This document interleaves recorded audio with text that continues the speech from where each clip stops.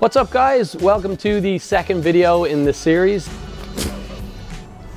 That is a forklift going behind me. So in the previous video, we've done the general concept design and we've chosen our materials, and we know that we're going to do bent lamination. So in this video, what we got to do is create the jig or the formwork that molds those pieces together once they're glued up, and then we leave them for 24 hours, take it off, and then we have the final shape. Let me tell you how it's gonna go down. Okay, so here you can see the side profile of the two U-shaped pieces. The next thing we need to do is create a mold for each of these components to mold the piece into that shape. So here you can see what the molds would look like. We have this larger outer piece and then this smaller inner wedge.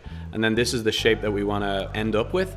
So if we push that flexible plywood into the mold and then compress this part of the jig in, you'll see that we'll be left with this cavity, and we'll leave that for 24 hours with the flexible plywood inside, and we should be left with this shape. And the same is done for the smaller piece. As I have some experience with bent lamination before, what I've noticed is that sometimes when you take an object out of the mold, it tends to spring back a little bit. So what I'm going to do for these molds is angle it slightly more than 90 degrees. So I've angled it in 1 more degree. And the hope being that when I take it out of the mold, it should pop back to a perfect 90-degree shape. So just to give you a look at what these molds would look like, this is the 3D version of how we'd make them up. So it's made with a series of plywood ribs that are glued together. We have the inner and the outer shape, and this is the larger mold and the smaller one. And then I'm going to skin these with bendy plywood so we have a smooth surface. So the next step then is really to take these components apart and lay them flat on a plywood sheet so they can be cut out by the CNC. All right, so let's head over to the CNC and get cutting these out.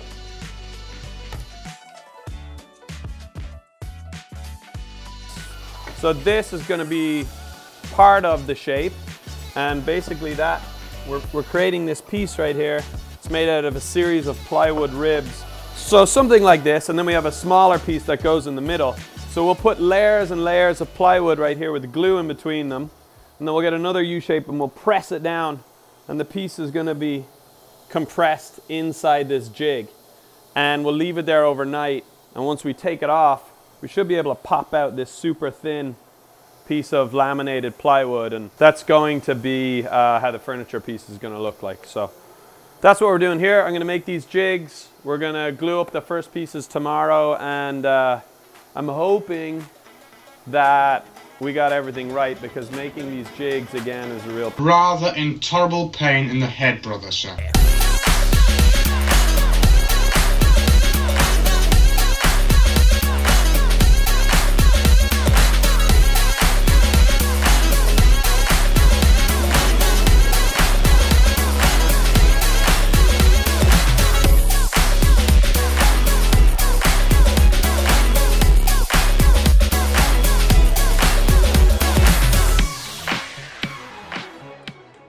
I'm going to bend this in and then glue it on, and that's going to give you a smoother surface for the jig. We were worried that the bendy ply was not going to take that curve. It might snap because it's a 90-degree curve. So Hector came up with the good idea of leaving these pieces of plywood out in the rain to loosen them up, and then they'll be more likely to take that curve, and we can glue them on and finish off the jigs. So let's see.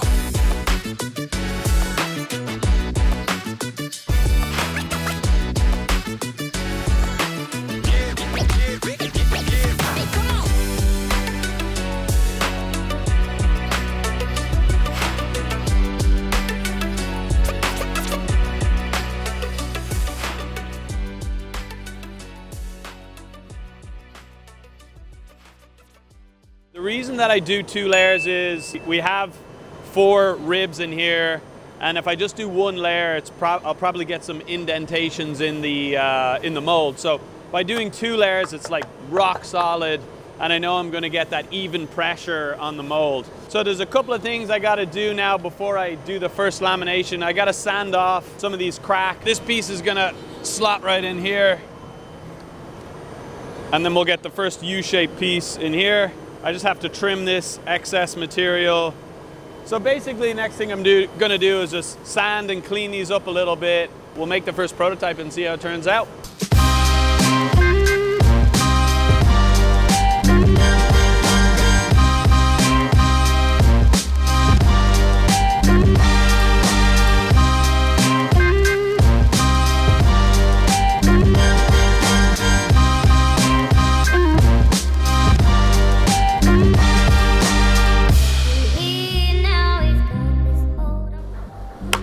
Okay, so the jigs are ready to go. I sanded all the cracks down and smoothed them all out, so it's time to get laminating.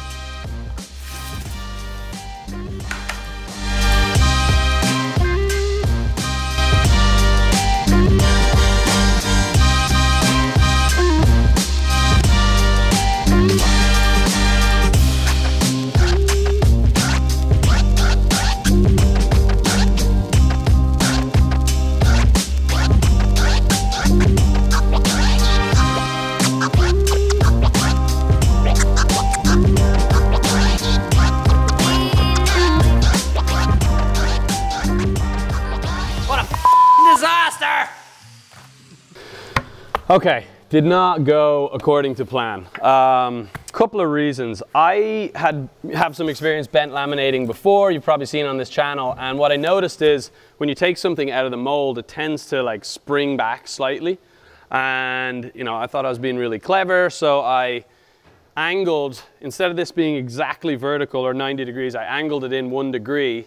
So then when you pop it out of the mold, I thought it would just pop back that 1 degree and be 90 degrees. So this is the piece that we got out of it, which kind of looks okay, but it's actually not at all. So basically what happened was, instead of this being a vertical piece with straight edges, it's more of a wedge shape, like that. So the bottom is thicker than the top. And the same is true here. Here is thinner and here is wider. So if you're taking this mold and dropping it in from the top, obviously now there's a gap because there's no material in there, but when the material's jammed in, it's obviously not able to slide down because it's a wider piece trying to fit into a smaller gap. So I got too clever and it didn't really work out. The way we were able to get this, you know, half mock-up done was we actually only did it with 2 layers of bendy ply, which wouldn't be strong enough. I need 4, but we just couldn't fit it in the mold. So just in order to make something, we removed 2 layers, clamped it in, and you know, this is what we got. So, I mean, it looks cool, it seems promising, but I think what we're gonna have to do is, originally I thought I'd have to remake these molds entirely, which I actually may have to do for the final product, but what we're gonna do right now is cut this mold right in half, and so we'll have 2 L shapes, and that way we can bring them in and there's no problem of like fitting a wedge into a smaller space. You can just bring the L's in and clamp it. So the next step really is trim this down and try it again. And I also noticed that this actually didn't really pop back out to 90 degrees. So I may have been getting too cute, too clever. Probably just has to be a 90-degree mold. And probably the next version will be a 3-part mold as opposed to a 2-part. So I think that'd be a lot easier. But you know, live and learn.